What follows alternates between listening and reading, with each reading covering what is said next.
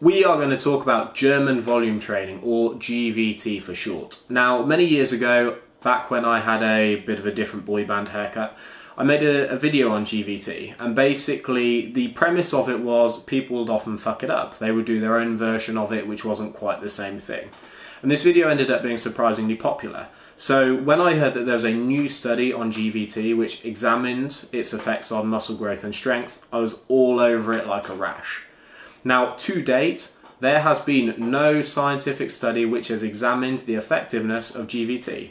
There has been anecdotal reports from strength coaches, personal trainers, people that have tried it themselves, but no actual scientific study on it. So I was very, very keen to get stuck into the text on this. So let's get straight into it. What I'm going to do is put the program at the bottom and let you read and listen at the same time.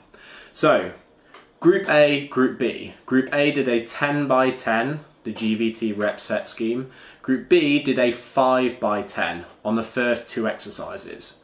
The rest of the accessory work was kept the same. So the only difference was 10 by 10 on the first couple of exercises or 5 by 10 on the first couple of exercises.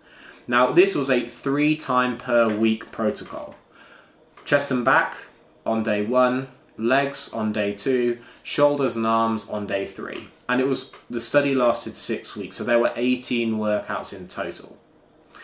Now, the 10 by 10 group had less muscle growth at the end of 6 weeks and less of an increase in muscular strength, as examined by bench press, numbers at the bottom, lat pull down, and leg press.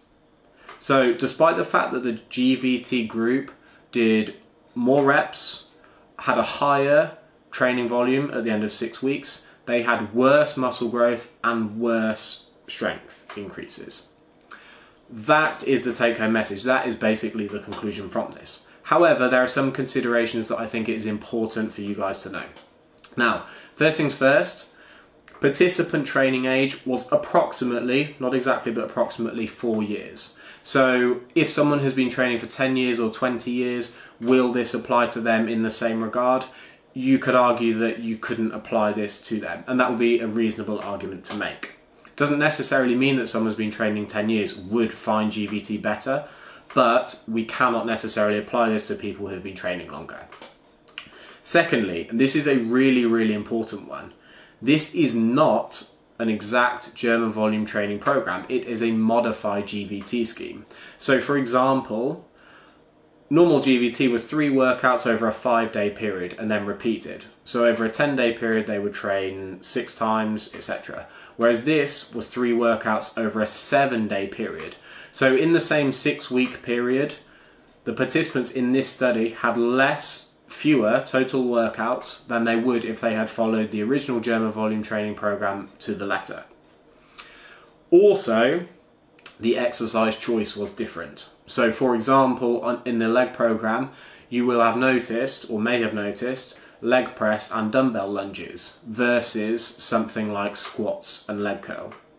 So this is not an exact GVT study. There are differences. There are differences in tempo, there's difference in training frequency, there's a difference in exercise selection. So hardcore GVT fans might write off the study and put their fingers in their ears, and that's fine.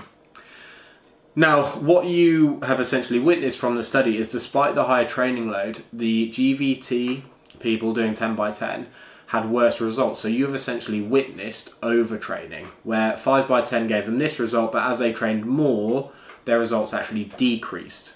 So if you had someone who had won the genetic lottery perhaps, or if you had someone with a high training age, there will be, or may be, people that have better results with 10 by 10. We are looking at pooled data, not necessarily inter-individual differences from this research.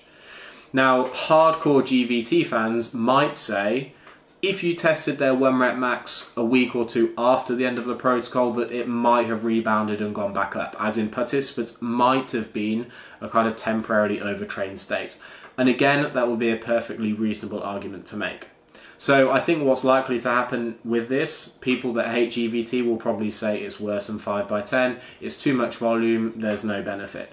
People who love GVT will look at the flaws of it and maybe stick their fingers in their ears and pretend that their version is much better. And you know, that's perfectly fine. So generally speaking, from this study, people that did 5x10 had better results in muscle growth and muscle strength than people that did the 10x10 protocol. Do with it what you will. So I hope you found it interesting. If you've got any questions, my Facebook page is facebook.com/Ben Carbon's personal training. My Twitter and Instagram pages are both BDC Carpenter. Thank you for watching. Bye.